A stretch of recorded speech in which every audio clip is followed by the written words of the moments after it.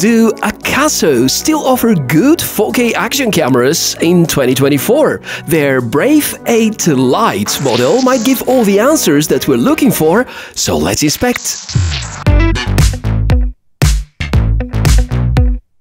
Well, let's be honest, 2023 has been boring about action cameras. 2022 as well. Probably the only exception are those high-end, really polished action cameras, such as the GoPro Hero series, the DJI Osmo Action series, maybe the Insta360 devices, but everything which is budget-oriented or mid-range has been rather disappointing. And here's the new Akaso Brave 8 Lite, which comes about a year after the release of the original Akaso Brave 8, which I've had really high expectations about because of the really fantastic hardware. However, because of the software and the overall performance, it turned out to be a flop. So the 8 Lite is now on the spotlight, and it's time to figure out which are the strong, the weak sides, how is the overall performance based on all these samples we're about to explore, and basically get to know everything meaningful about this new 4K action camera. Great to meet you, by the way. I'm the Tech Mishka. Invite you to subscribe to the channel, and now let's dive into the review. The launch price is unfortunately not what I hoped to see. I mean, not that it's too expensive, it's just that being above $200, it must be really good. Insta360's former generations and the second-hand GoPro or DJI Osmo Action series might cost less than that, so Akaso really need to deliver with this one. The back looks nice, a flashback to GoPro's Hero series from a few years ago, some specs on the outside. If you don't know much about these action cameras, they might trick you into believing that Brave 8 Lite is the real deal. It was not that easy to take it out again. Maybe Akaso would have reworked this, because it was the same way with the non-Lite edition packaging a while ago. Here's the Brave 8 Lite itself. Well, we can say for sure that it has two displays and kind of nice-looking housing, somewhat rugged, a compact size, 3 well-positioned buttons. You can see that there's a removable battery. Inside the pack, there are a lot of accessories too. You may never need most of them, but could be that at some point some of them come handy. Having a second battery to rely on is for sure a great confidence booster.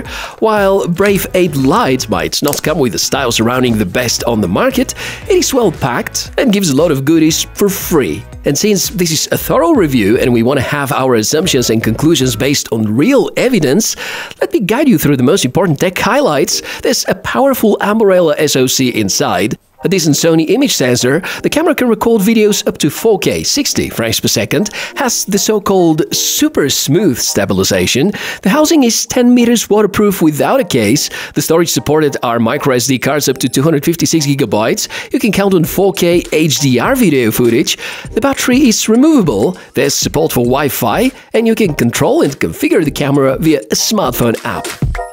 If anything, well, the hardware specifications of this body are really decent, because inside we have an Umbrella SoC, and well, Umbrella are famous for producing some of the best chipsets for action cameras, and GoPro have been deploying those a few generations back. Now the latest Insta360 and DJI Osmo Action products are also based on Umbrella SoCs, which means that we have high expectations about the overall performance. The image sensor inside, being a Sony IMX image sensor, is not very large, meaning low light performance might be hindered, but we also know that it should be a good one. And given the combo of SoC and image sensor, we can confirm that the 4K 60 frames per second promised resolution should be alright, and it's not interpolated. And I'm saying this because there have been a lot of budget-oriented brands or mid-rangers who are kind of cheating about their maximum supported resolutions and frame rates. Now, after having said all of that, which is rather positive, if you're wondering why am I not sounding that excited, well, it's because I started to discover a lot of things which are not quite right, and we can start with the user interface. It just shows that Akaso are not capable to go the extra mile and abandon their current business model to buy ready products made by big factories such as HD King, polish them a little and rebrand them. This is indeed the major difference between brands such as GoPro, DJI Insta360 and everyone else. The game is not only about the hardware, it's the software and the user experience that make the big difference. Sure, you can certainly use this one. The clunky interface is even not so bad as soon as you get used to it, but I can say with high degree of confidence that it is slowly responding, might come with some bugs, and serious software updates are very unlikely to happen. We can be quite happy to confirm that 4K 60p is real, seems to not be interpolated. We can also applaud the fact that there's 120 frames per second in 2.7K resolution recordings, meaning that you can have slow motion as good as what the 5-year-old GoPro Hero 7 is capable of. But once we take a closer look at the footage, oh boy, this dynamic range looks weird. Colors are also not as good, contrast is way up, sharpness is okay. It probably is fine for an action camera. And the 4K 60p resolution in most cases looks even alright if there's enough of sunshine and if you're not in motion, because the EIS is not functional in this resolution. Unfortunately, no sign for 24 or 48 frames per second with most resolutions, which could be used for potentially some professional purposes. But given the overall image quality, I no longer think this is really worth implementing over here.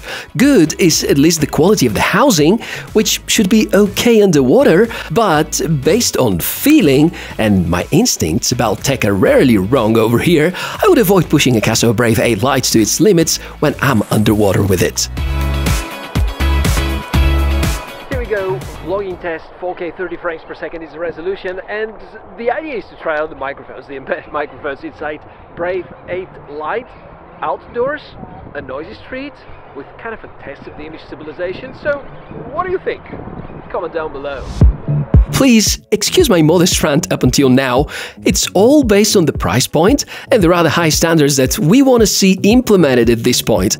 If we put all of this aside, Brave 8 Lite is a decent choice for the summer vacation, especially if you need an ultra-wide-angle footage and you don't want to risk the health of your smartphone or so. Slow motion, different frame rates and resolutions, some photo options, and that's pretty much it. The low light footage is, well, let's say the quality matches the expectations from the small-sized image sensor inside and the expectations that we have set while reviewing the daytime footage. If you need side-by-side comparison, let me show it next to a GoPro Hero 12, which is in my opinion already the third best action camera at the moment. I think we can now explain the significant price difference between both. But let me for the record add DJI Osmo Action 1.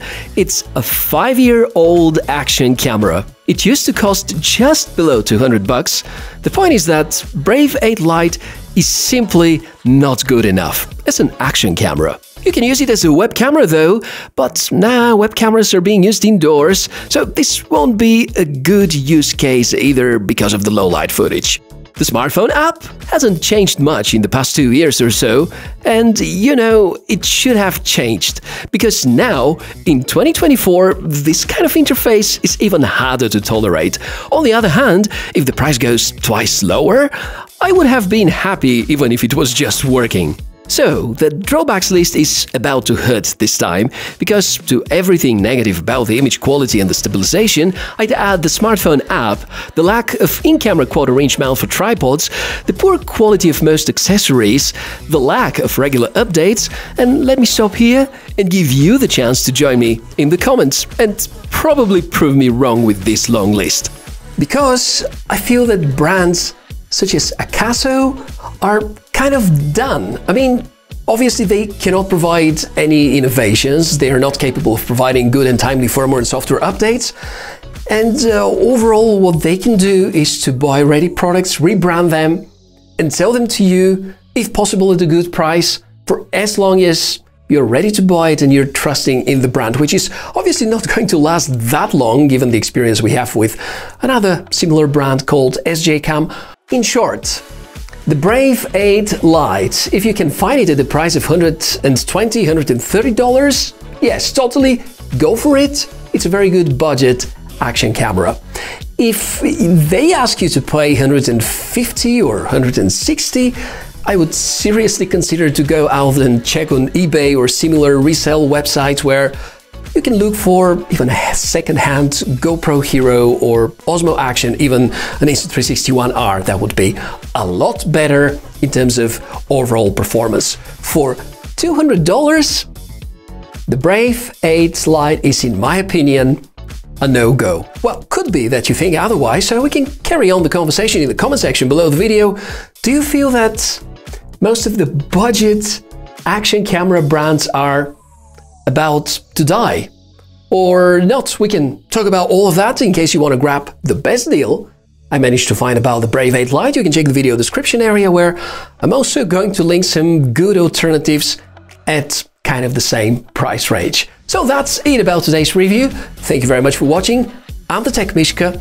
I hope you learned something new, and if you enjoyed the video, consider subscribing and supporting my work here on the channel. Thanks for watching. I guess I'll see you in the next one. Bye!